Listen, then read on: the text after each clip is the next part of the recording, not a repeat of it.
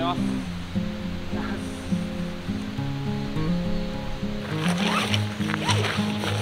裏このテントが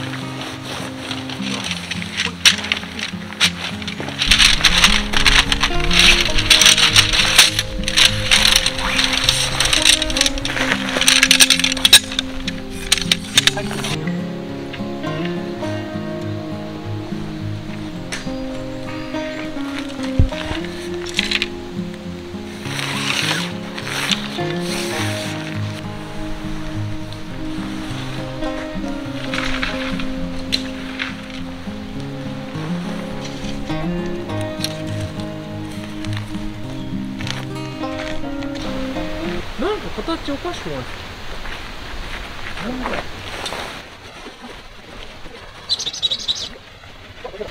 こっちが引っ張ればいいんだ。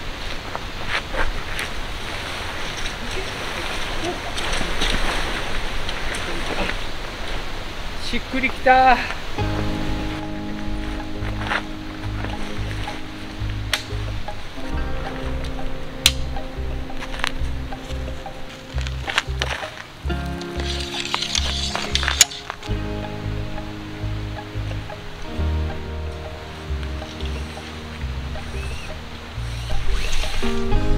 いました。先そっちじゃあピンお願いします。あ、わかりました。来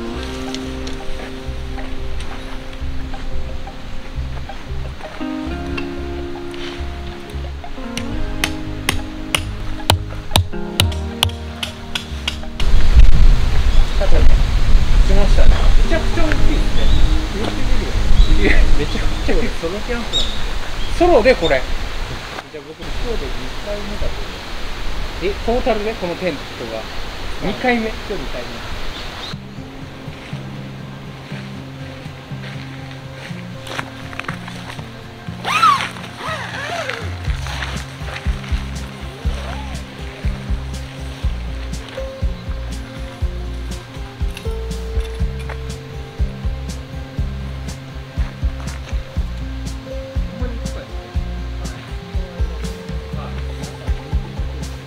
今日はこのテントでキャンプをしたいと思います。よっよっ。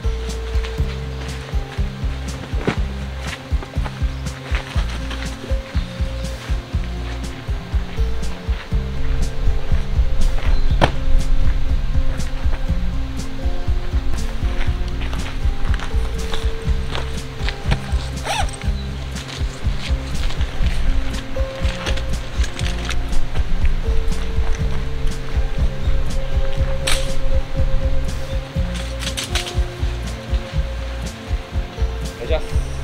お願いします。つけましたね。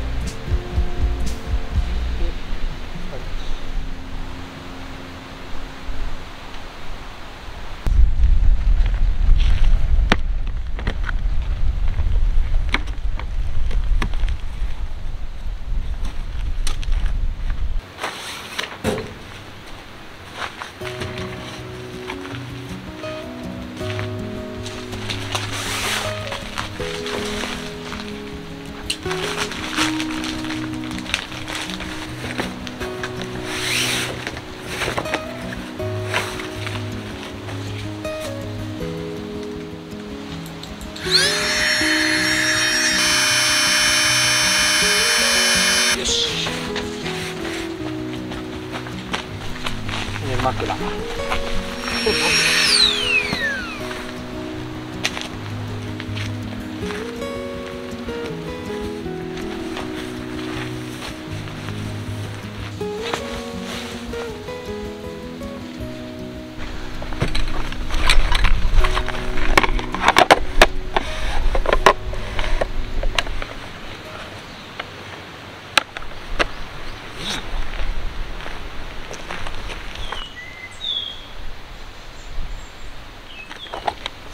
おお。これもまあビーガンですよ。これもビーガン。全部ビーガン。あ、ビーガンビーガン。全部食べたいです。どうぞ。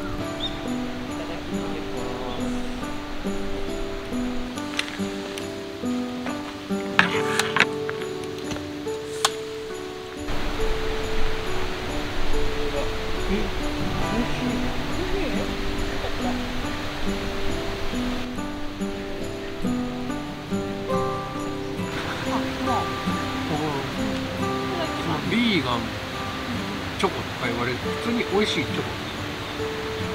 いやー、奥が深い。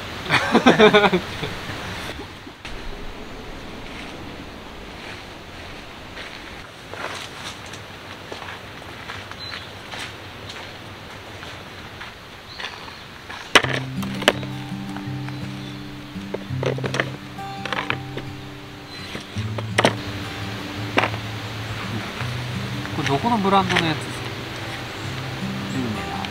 か？ルーメラ。おお、いい。ホワイトバランスと、はいはい、弱はねオレンジだけなんで、なんかここを外せた。外せる？うん。へえ。あー、めちゃくちゃいいじゃん。こっちでも良くないですか？これなんか卓上って感じで、まあでもあっても可愛い。確かに確かに。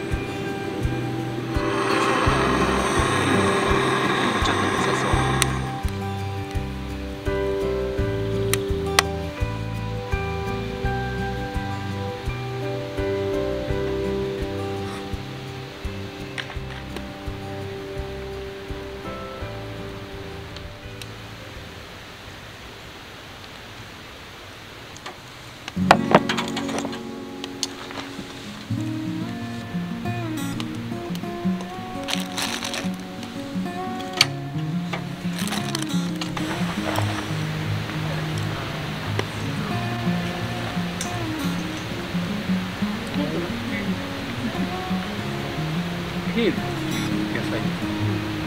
ヘール。はい。ね。ちょっと。でも。ちょっと。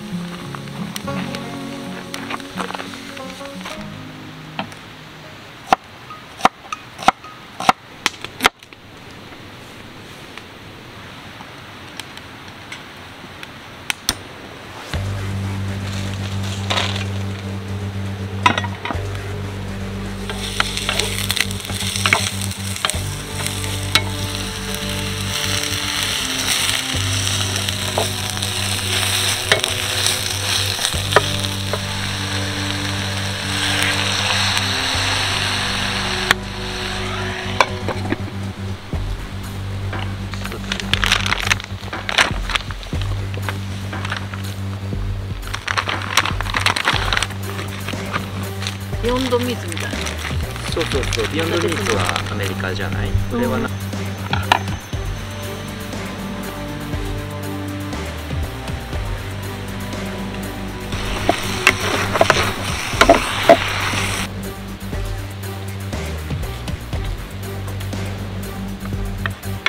はい、ありがとうございます。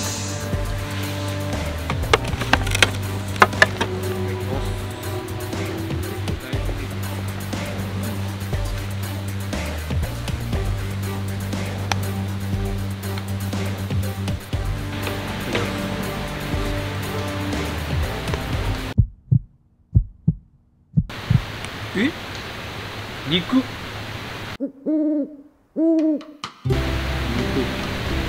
スミ。普通にお肉の感じですね。おいしい。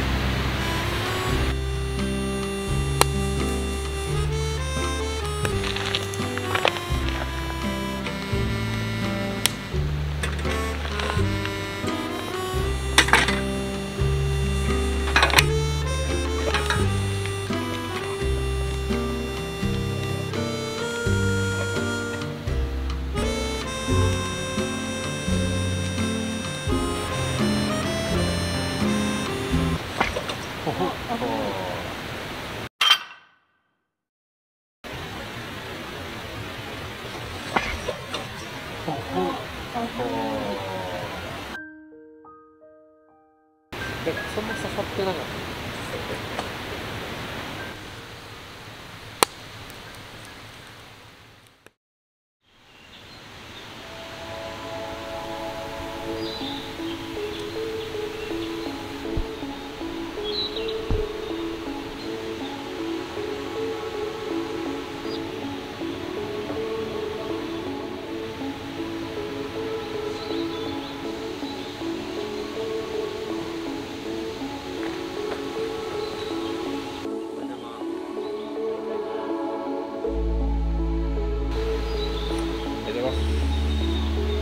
います。いや、テンション高い。起きてから1時間半ぐらい。僕寝起きですからね。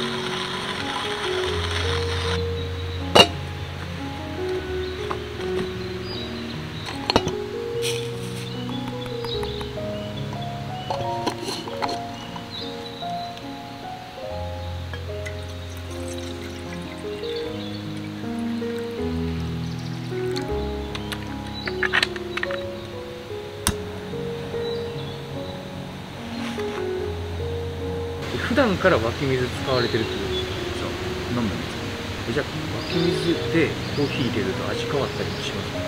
ああ、絶対するよね。あと多分湧き水の場所によって軟水よりか硬水よりかでミネラルとか違うからだいぶ変わると思う。じゃあ今日楽しみですね。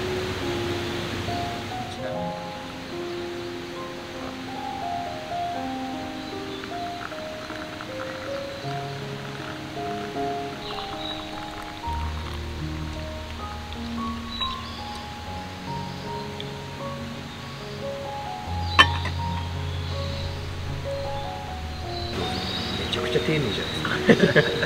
いただきます。美味しい。コーヒーの酸味っていうよりかは発酵した酸味みたいな。これどこの豆ですか？中国雲南省。中国。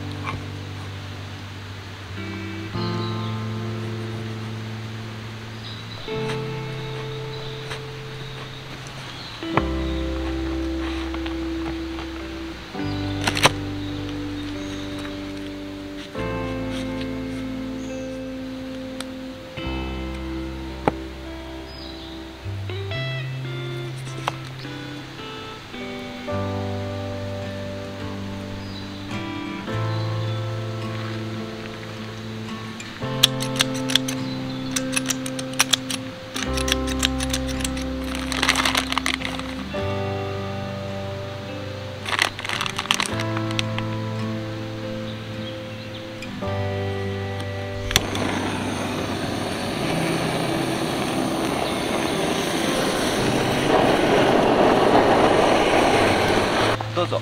はい、いただきいただきます。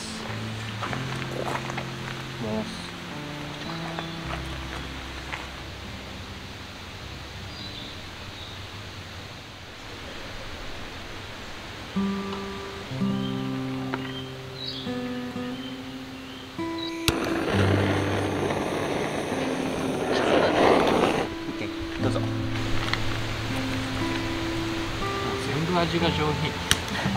普段のもの食べれんくなるこれ。カップ麺とか作ってる俺ってなんなんやろうって。